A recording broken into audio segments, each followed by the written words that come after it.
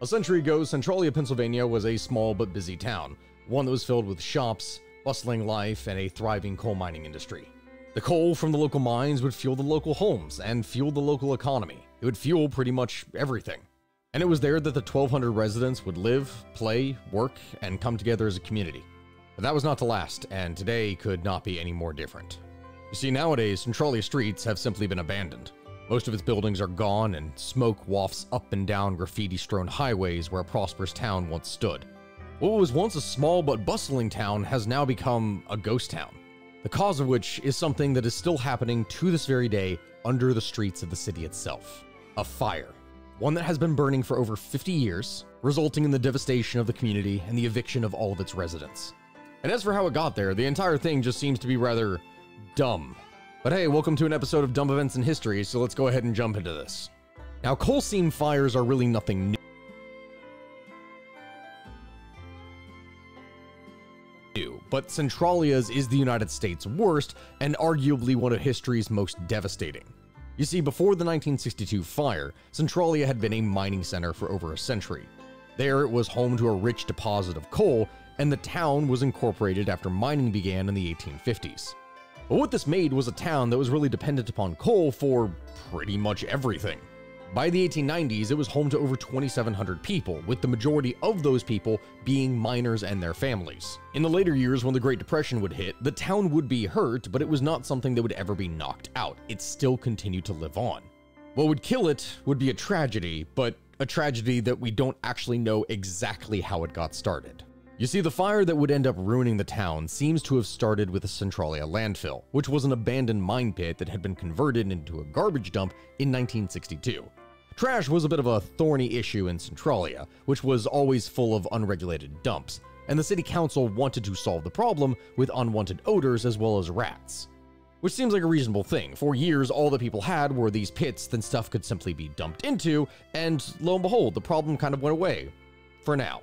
But in May of 1962, the city council wanted to go and clean up the dump because they were going to have some festivities for Memorial Day. As for how they would clean up a massive pit that was full of trash, the solution that they seemed to have come up with at the time was to just light the entire thing on fire. A fire which would soon grow well out of control.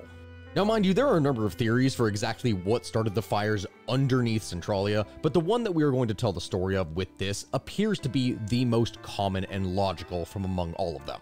The gist of it is that when they went to go and light this pit on fire, the pit was actually connected to other shafts that were underneath the city. So as the dump began to burn down, embers of it would go into the coal mine and find fuel there, coal. And the rest is kind of history. Because soon there was a fire that was raging in a coal seam beneath Centralia. It would spread to mine tunnels beneath the town streets, and the local mines would have to close due to unsafe carbon monoxide levels. Now, multiple attempts were made to excavate and try to put out the fire, but all of them simply failed.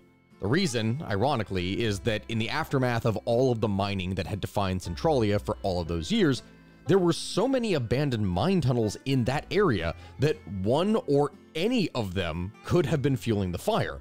And the more things that they went and drilled down into it, the more air, the more oxygen that it actually allowed to fuel the fire even further. There really was no way to seal it, which in turn made any attempt to actually try and stop the fire ridiculously expensive, if not impossible in the first place. Now, I know there's going to be some people that are going to go, oh wait, hold on, so it was just expensive, they didn't want to deal with it? Well, therein actually lies the issue. Any solution that they came up with, no matter what it was going to be ridiculously expensive, something that the town, let alone the state, could easily afford. And the likelihood of that solution actually working was not very high. Several attempts were made at different things, such as collapsing tunnels, putting up sand walls, anything that they could do, and none of it actually worked. Thus, as the years went on, the ground beneath the city itself became hotter and hotter, eventually reaching over 900 degrees Fahrenheit in some locations.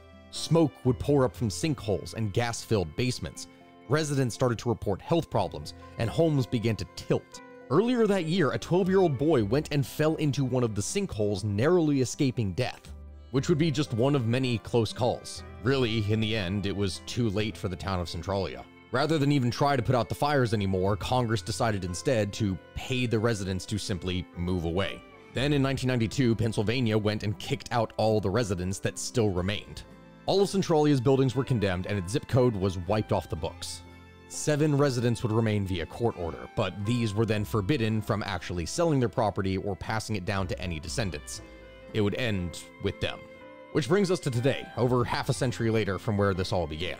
Centralia still burns, and is actually one of 38 known coal seam fires that are going on in the state of Pennsylvania today. According to the state's Department of Environmental Protection, if this fire is not controlled, it is more than likely going to continue to burn for a full century more. And as for anyone who would actually want to go and control said fire, well, it's more than likely at this point impossible. But that is the story of Centralia, Pennsylvania, and today's dumb event in history.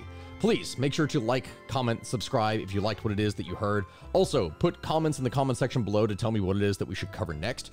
I really appreciate all of you for watching this, and thank you so much for the support of this channel. I cannot believe that that Cleopatra video that I did before blew up as much as it did. Thank you to everyone who has supported me here, and I will see you all next time.